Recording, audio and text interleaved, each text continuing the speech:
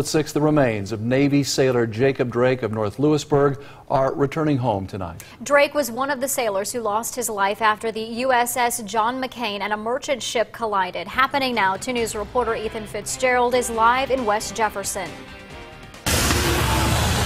Mark Brooke, the escort for Jacob Drake is arriving right now. I'm going to back out here and we can watch it. They just started to come up now, as you can start to see it. Now the road is closed, and Drake, 21, was aboard the USS John McCain when it collided with a merchant ship near Singapore on August 21st. And just if we stay on this picture, we'll start to see that main part of the procession here in just a couple of seconds. We'll see some family here in a couple minutes as well. And the procession starting to make their way to the funeral home.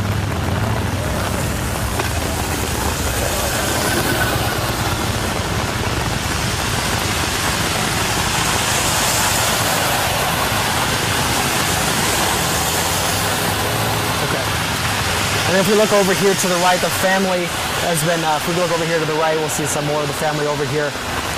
They've been waiting in this pouring down rain.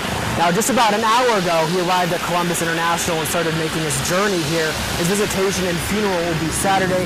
9 other sailors were killed in that crash. The family I just talked to told me this has been an incredibly painful time for them, but they're happy to see Jacob back home.